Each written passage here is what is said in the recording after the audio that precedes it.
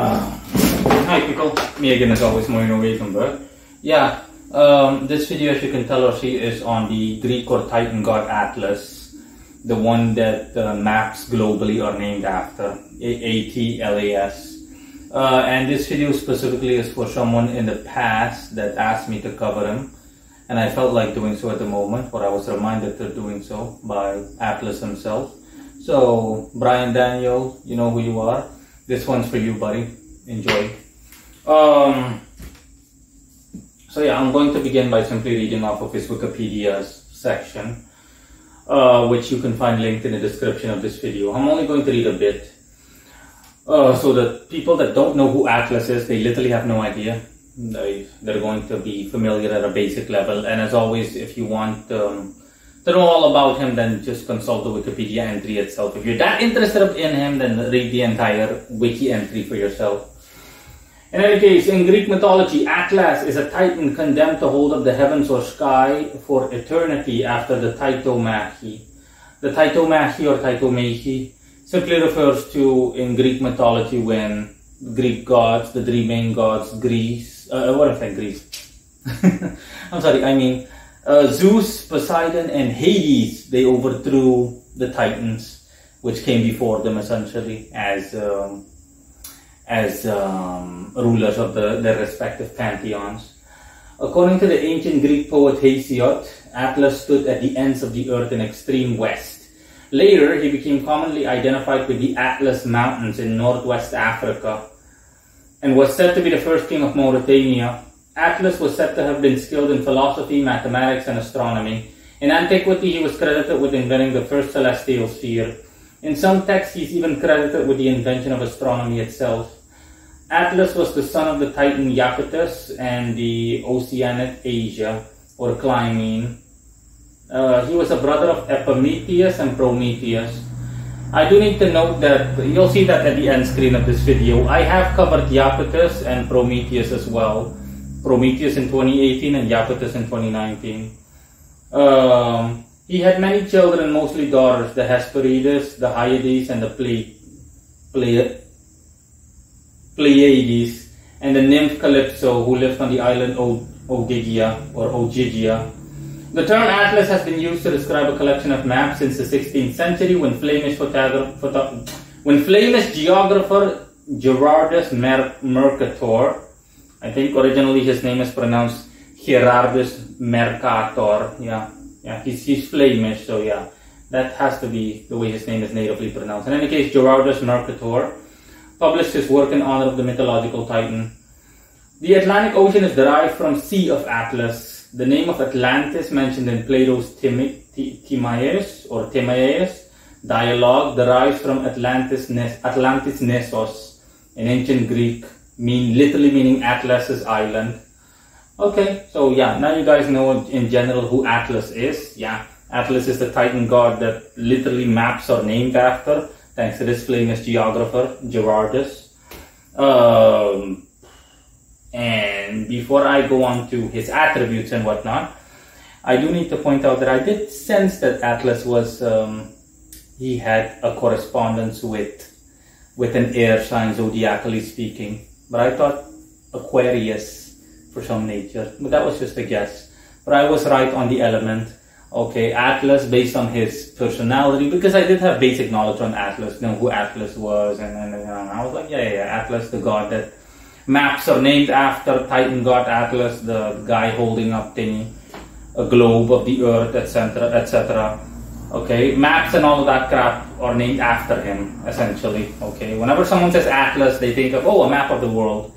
So Atlas, essentially, to the Greeks and the civilizations that worship the Titans, he was essentially the embodiment or the personification of navigation, to put it that way, as in everything, maybe, from east to south, from north to west, in a matter of speaking.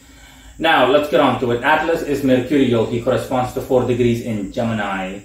The 4 degrees primarily stands for energetic conduction, or at least emphasis there on that. By that, it simply meant that Atlas essentially has the ability to heal people, but at the same time, he also has the ability to Be flexible in terms of communication in any way, shape, or form, whether it be literature or verbal, just day-to-day dealings, things of a Gemini-based nature, or things attributed to Gemini.